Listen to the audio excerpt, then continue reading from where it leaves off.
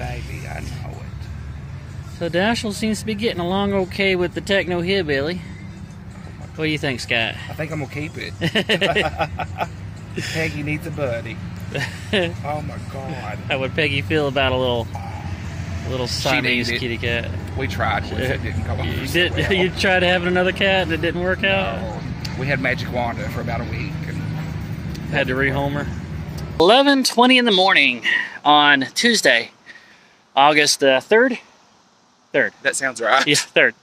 2021. And on my long drive back from Valparaiso, Indiana to Greeneville, Tennessee, coming back from the Porter County Fair, staying the night at the Berea Walmart, and sent this guy a message. This is the Teknohillbilly, and Berea is his hometown.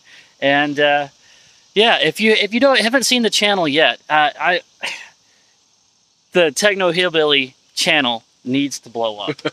This guy puts so much work into every one of his videos.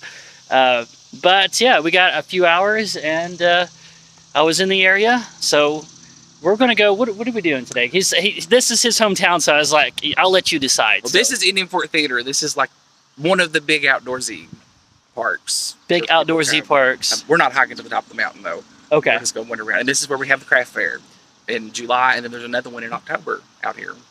Okay, here's the trailhead. Area closes and gate will be locked from dusk till dawn. That was a good Tarantino movie. So the college students are making these? Mm-hmm. Okay, and it's just playhouses. Yep. Then like that building out there is it's the Forestry Welcome Center, but it's also the college's forestry department, and the students in the forestry program actually live over there. Alright, so they're using fallen trees. Yeah. Mostly, right? All this is of trees that have fallen. It's all fallen trees. Wow. Been sleeping in here. Now, like, every one of these planks was cut with a handsaw? Are you sure about that? It looks very clean for a handsaw. Probably not a handsaw, but I doubt it was anything gas-powered. Really? Because they do things pretty old school here. Go on there. We've been cold in here last night. Oh. Yeah. We need another. So this is rolling unfinished though. You still seeing the ribs here with no insulation. We got to put insulation in there. Well, you have to put flashing, and then you got to put your wiring and your piping in there, and then you got to put your insulation and then your sheetrock over that, and then you got to do your facing and your toe board, and we'll make this really nice and livable. Wallpaper. Wallpaper. So the 80s again. Little buddy, what do you think? Huh? What do you think? You want to get out? All right, just think we should let him walk around in here? Just wait. I'll show you where to let him walk. Oh, okay. All right, so tell us about this amphitheater out here. Okay. So it looks like it's like the site of a bunch of big events. It probably looks older than it is. Really? It was built in 1850. It was built in 1950 or 55 as part of the college's centennial. This college was founded in 1855, and the students built it. Like a lot of things at the college, the students built it. That's how they pay their tuition. And they had a musical out here called Wilderness Road that told the story of the Civil War in our part of the world back then, because Berea was an abolitionist town in the middle of slave country. In the middle of right. We had an interesting history. And Wilderness Road, the musical, ran until the 70s, and then they had some bad seasons because of the weather, and they called it off for a while, and they tried again in the 80s. It did good until the weather got in the way again. And there used to be a building up here that was the concession stands. There were restrooms and concession stands on both ends. Right. Like down here. So there used to be a power lines in there it. Was big light towers on both sides here. You can probably still see where they were if you walk down the side. Yeah. And they would set up folding chairs up and down through here. That building wasn't there. So they, instead of having this big Adirondack here, it was just a big hillside backdrop. They're not just doing musicals anymore, they're also doing yoga classes, apparently. They do a lot of nature hikes and things out here now, and there's some festivals, but not like they're getting it back in shape. So this tree, it's an umbrella tree. It's a magnolia. Oh, magnolia, okay. Tree that is in memoriam of Tilly. And Tilly was the old mutt dog that lived out here. And she would hike the pinnacles with people who came out here to hike. And she had a collar on that said, "I'm not a stray, I'll go hiking with you." And every night at the end of the day, she would go up to the top of the ridge and run a loop and look for people and bring them back down the mountain to the parking lot to see, make sure people weren't lost and could find their way back. She was here for years and years and years. And she got, I want to think it was some kind of cancer, and it had something to do with her bladder. And they wound up having to put her down. Probably renal failure. That happens to a lot of elderly dogs. Because 1 year at the craft fair, she was out here and she was kind of peeing on herself when she walked. Yeah, she was it was a renal failure. That's actually just a thing that happens. I mean, if you're looking at the numbers here, she was 13 when she died, that's a good run for a dog. What kind of dog was it? She's just old mutt. She's like a black and white kind of speckled dog. You can find pictures of her if you Google Tilly of Indian Fort. There's stuff online about her. She was pretty famous, especially in this part of Kentucky. Anybody hiked here knew Tilly. I think when they built this building here, it's been here for a while too. It's more of just like an Adirondack. Oh, there's some power conduits in there too. So they've had power in here. Some lights. I wonder if they'll turn on if you flip these switches. Aaron's nickname is Petty Spaghetti. Nothing. What does it say? Aaron's Petty Spaghetti. Aaron, a.k.a. Petty Spaghetti, loves Brittany, a.k.a. Bingo. So Aaron's nickname is Petty Spaghetti, loves Brittany, a.k.a. Bingo, forever. The number 4, -ever, 9919. 9919, that was the last hurrah before everything fell apart. I wonder if Aaron and Brittany come back here and say, "Oh, if we could only go back to whenever we wrote this and tell ourselves what was coming." Okay, this is the Berea Welcome Center, and it's also the last train depot on the line between either Cincinnati and Knoxville and Cincinnati and Atlanta. I can't remember, that's still standing. And I don't want to tell you what year it was built. They're going to tell you inside because I'll get it wrong. I want to say 1919. Wow, 1919. Yeah, it's old. It just got renovated too about 5 years ago, maybe. Right at the end of, or right at the beginning of the Roaring 20s. Hey, darling, how are you? This is his cat, Dashiell. Oh, I've never seen a backpack. I'm on a road trip, and he's my traveling companion, and I can't leave him in the vehicle. So modern problems require modern solutions.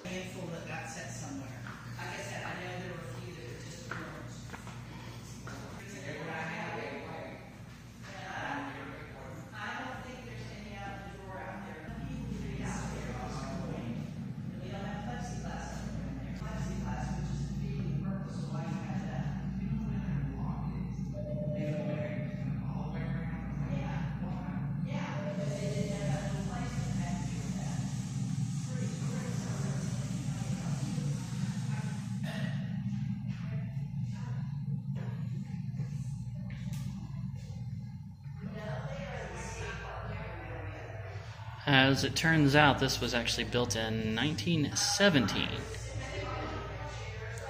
So, yeah, right before the 1920s, roaring 1920s. Here it is in different time periods.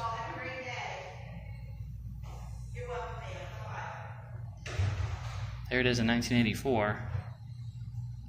Looks like they've enclosed this area right here. So this cabin was donated. Mm-hmm. Donated to the city by, I can't remember who owned it. I love the classic farmhouse look. You've got the loft, you've got the shaded overhang roof all the way around. That's, you know, from the days when there was no AC and you needed as much shade as possible. Still do, kind of. Yeah. It's a classic farmhouse. Love it. Absolutely. Even the wooden shingles are still there and everything. Here you go. The Shiflet cabin. Okay, so in 1802, Thomas and Elizabeth Shiflet had this cabin. And without reading all this, I mean, I guess you could freeze frame it and read it all, but in 2003 was when it was donated to the city of Berea. 2003. It was moved again, this time just a few hundred feet to the end of Adams Street. It is now on display outside Berea Tourism Center. Let's go to the inside, see what that looks like. Tourism. Oh, it's a shop. It's a wood shop on the inside. I was not expecting that. Wow, it's been retrofitted with some AC too. I'm feeling it.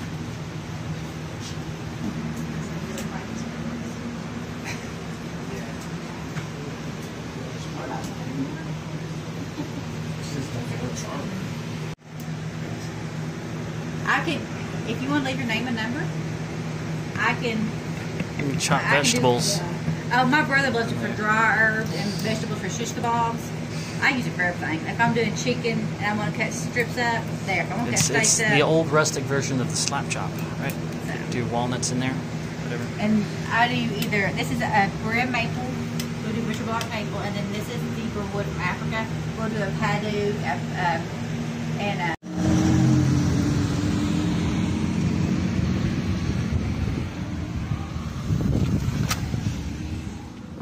Oh, that is so cool. And his wing is split.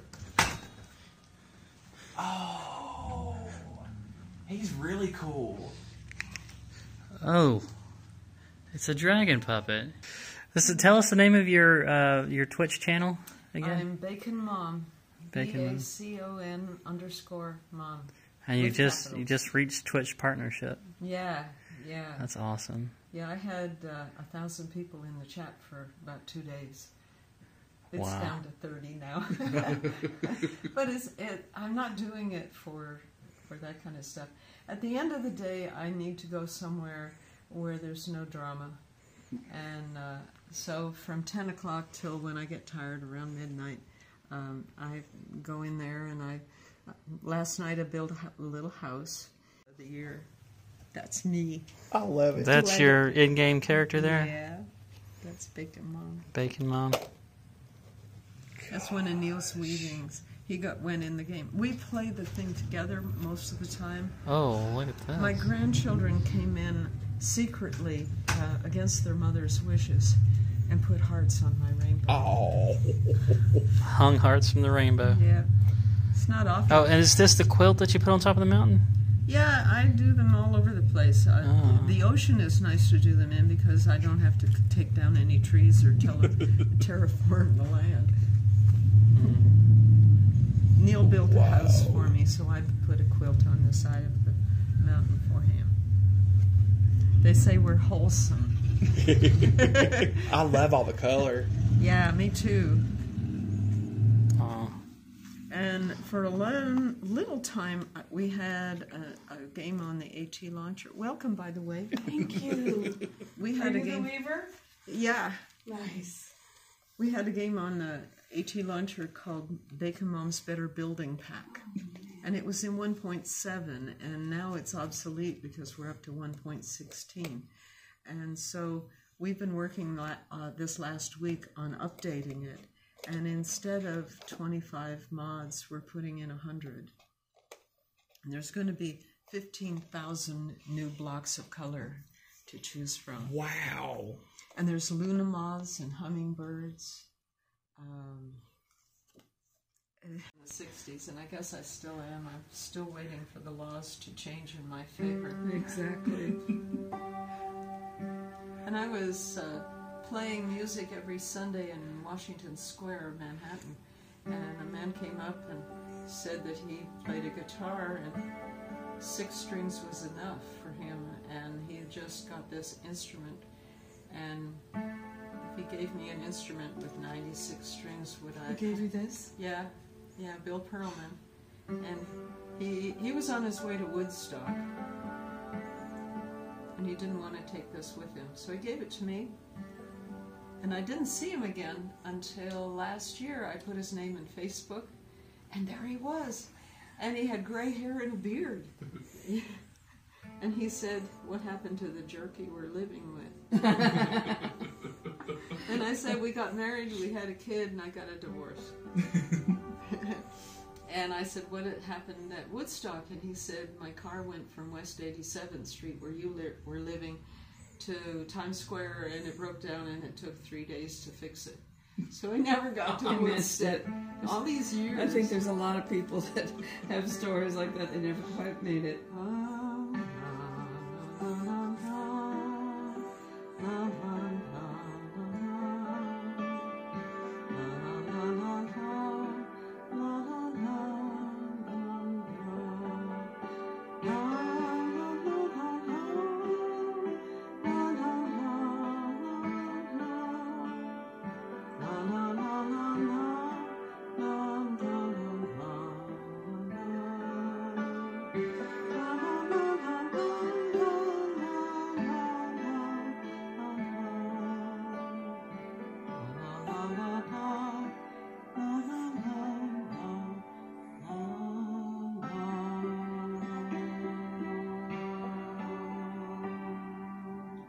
Beautiful. I have never seen a dulcimer like that. We got hungry. It is lunchtime. It's nearly 3 o'clock, I want to say. But it's nearly 3 o'clock. So we're at Papacito. I keep wanting to say Papacito. There was a Cuban place in Atlanta called Papacito's. I was a little. Anyway, Papalino's.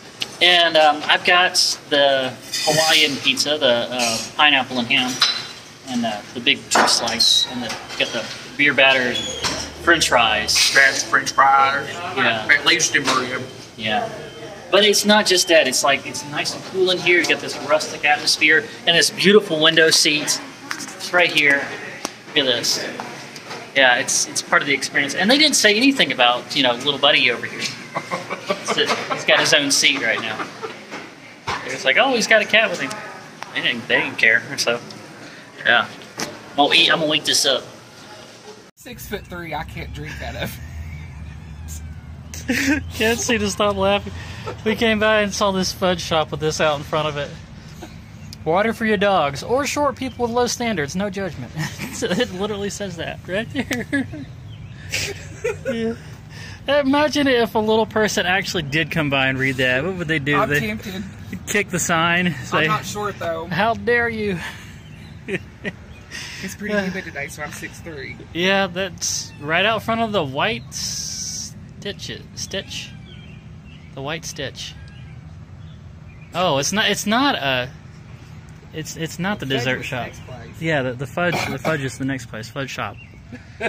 So the white stitch is the one that's taunting little people. Okay, so we're now on campus at what art building was it? Oh, this was the Lincoln. It was the Science Hall. The Science Hall. I keep wanting to say the art building. I think Berea. I think art. So this was the Science Hall.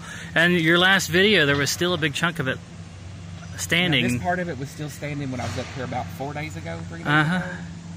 And now it's nothing but rubble. But they're separating out the metal to go take that and have it recycled. What they're going to do with the rest of it, I don't know. All the concrete and brick and everything. But look at all those twisted piles of rebar there. It makes me think of abstract art, like outside of colleges. Like they could take that, just weld it together and spray paint it different colors, and it would be a piece of abstract art. It's kind of hard to process because that building was so big and sat there for so long. How many years was it there? The first part of it was built in the 20s. They built half of it, and then in the 50s they came back and built the other half. The 20s and the 50s. Yeah. And now it's just gone. In a matter of 3 days, it's just gone. I can't get over it.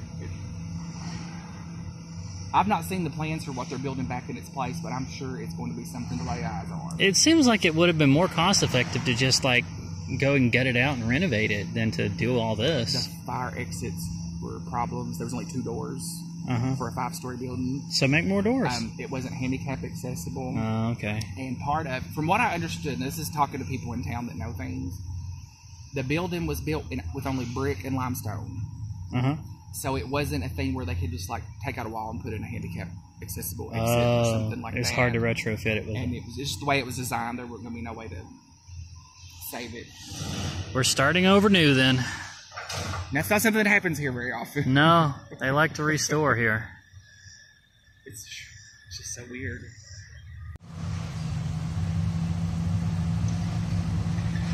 There it is from a different angle.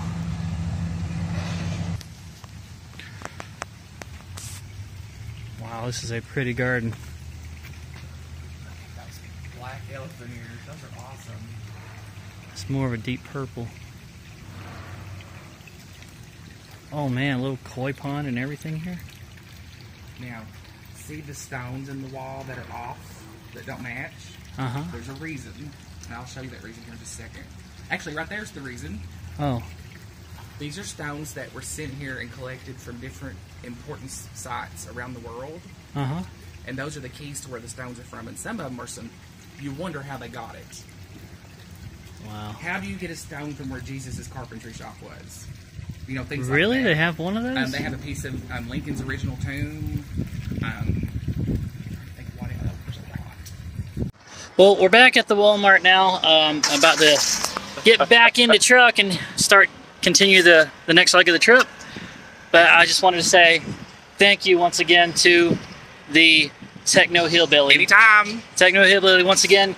And yeah, so if you haven't already, go subscribe to Teknohillbilly and give him some watch time. Come to Berea and see me. Yeah. Make sure to hit that thumbs up like button. Subscribe if you haven't already, and turn on all notifications by hitting the bell and then selecting all. I will talk to you down in the comments, and as always, look forward to seeing you in the next one. Bye-bye.